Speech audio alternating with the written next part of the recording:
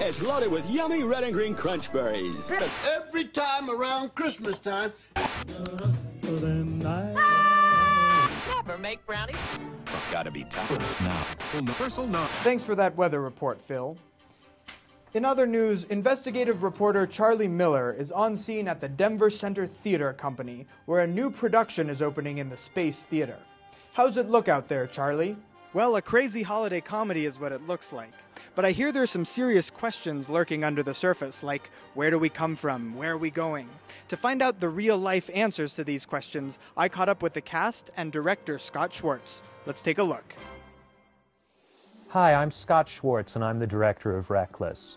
Reckless is by Craig Lucas and is a hilarious comedy about one woman, Rachel, who is forced to leave her home on Christmas Eve because of an unexpected event. She goes on a wild ride through snowy nights and crazy characters as she discovers who she really is. Merry Christmas. It's a very odd, funny, strange journey through an absurdist world that Craig Lucas has created. But the interesting thing about Reckless is all of the main characters, in some way or another, have left a life behind. Tom took a contract out on my life? It's been a fascinating journey rehearsing the show, thinking about the characters' previous lives, and also how that's opened the actors to think about their own previous lives. Everyone has backstories which are different than we expect, and it's been really fun to learn about those. Okay, before I was an actor in my previous life, well, there were a lot of, I guess, previous incarnations of what I did. I was a security guard at MTV for a while. In my previous life, I had several incarnations, actually.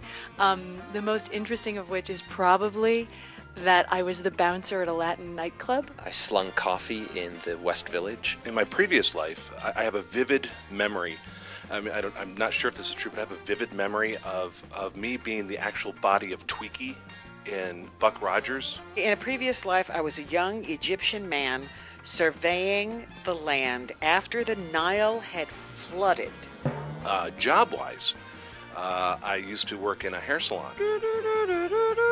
Before I was an actor here at the Denver Center, I was a janitor here at the Denver Center. I would sweep the floors. I used to clean the bathrooms here. Organize inventory. And of course there were perks.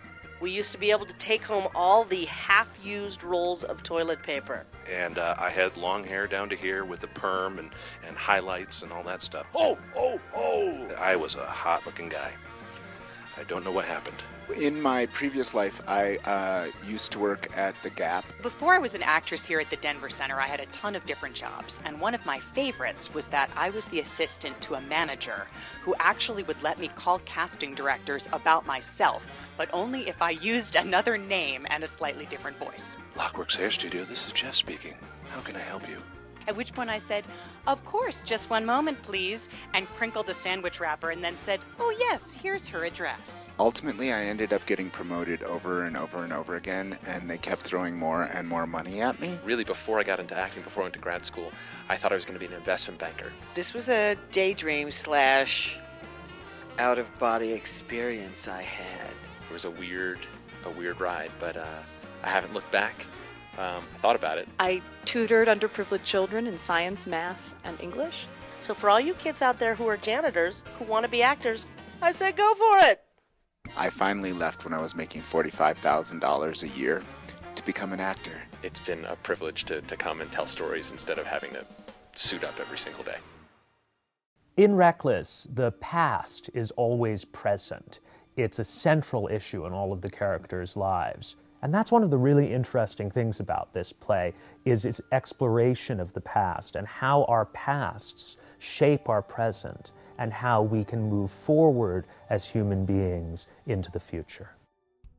I don't know about you, but this reporter's future is to see the production of Reckless here in the Space Theater.